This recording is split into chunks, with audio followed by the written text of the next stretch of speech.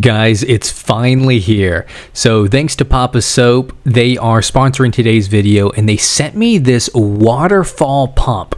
Now I have an outdoor mini pond that I had going this summer and I'm keeping some fish in there over the winter.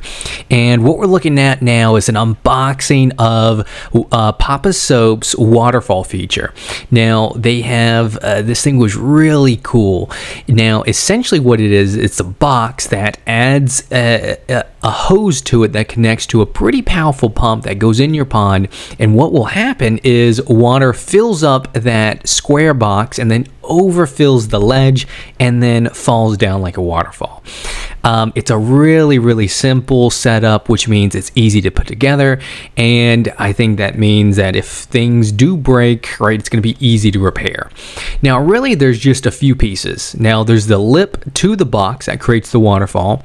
It comes with this adhesive black silicone or glue, and that's really just to seal where this thing goes down into the box so that it is more watertight and it doesn't really leak.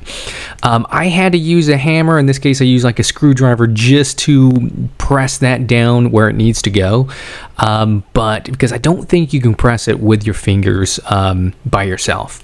But here's the pump. It's a decent sized pump, and it connects to this really rigid tubing. Like, this isn't like really flexible tubing that you can like squeeze and kink. Like, this thing is pretty stout.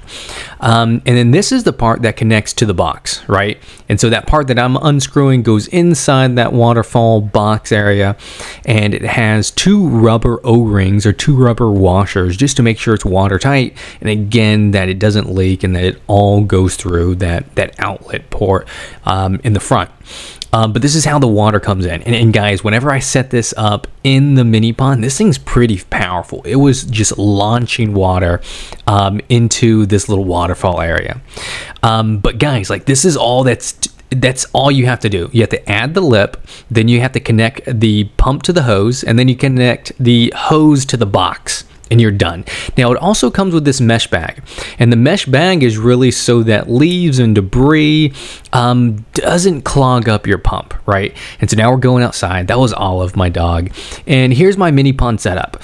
So there's not as many plants in here anymore because I took them all out for the winter because it's getting fall time now and weather's cooling down. But I am leaving a few things out here.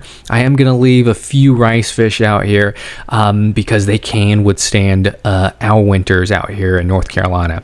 Now if you look, there's a good bit of hose. Now you can chop this hose.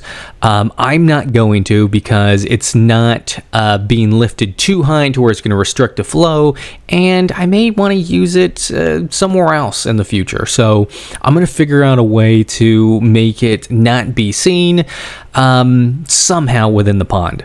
Now what I'm doing here is I'm trying to figure out, how am I going to fix or make sure that this box here stays in place. And since I'm right against my deck, what I'm going to do instead is I'm just going to get two L brackets, and I'm going to use those L brackets to hold the waterfall box in place. And so these are two L brackets. You can get them for like 40 cents at Lowe's. I think they come in like a 10 pack for, just a couple dollars. And I'm only drilling into the deck. I am not drilling into the box. And so what's essentially happening is the L bracket is just going to hold that box in place, so whenever it's filled with water, it doesn't tip into the mini pond and just no longer work. And I gotta say, it looks pretty good. Now, it doesn't blend in as smoothly, but I do plan on adding some plants in there next season, and I think it's going to hide that, and it's going to look really good. Now, this hose was really big, and I tried a few things on how I could hide it. I tried putting it behind that plant.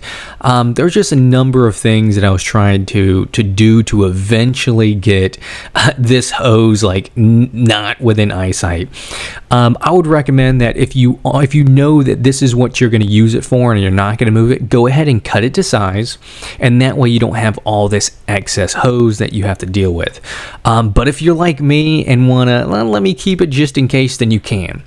And what I did, I actually went and got a giant rock and I placed it on top of that hose. Here's the rock right here. So this is one of the rocks in my backyard. I've used rocks from my backyard in some of my scapes, and everything turns out fine. Now, remember, this hose is pretty rigid. So when I'm placing this rock on, it's not going to keek the hose. It's not going to indent it or anything like that, because this is a pretty stout hose. Now, I just plugged it in, and as you guys can see, it's a nice waterfall. But if you look up towards the top, you can see that this thing's pretty powerful. Like, it's launching water. Some of it's going outside the box and over towards the back. But overall, I think it looks really good. Now, you're definitely going to have to put something in here to kind of slow down the flow. And so what I'm going to do is use lava rock, right? Lava rock is going to help slow down that flow so it's not as splashy, I guess. But it's also going to be just a great natural filter, and it's going to house a ton of beneficial bacteria. That way, the water quality stays crystal clear and my fish stay healthy and all of that. And if you look at it now, like, the water inside the box is a lot more I guess reasonable. It's not splashing out. And if you look at my fish here, I got rice fish and tadpoles in here, and I think they're doing great. Here's a tadpole all the way against the wall, and then there's a couple rice fish. Well, guys, I hope you like this video. I hope you consider buying this product, because I really enjoy it, and I've been enjoying it for the past couple weeks. Thanks, guys, and I'll see you next time.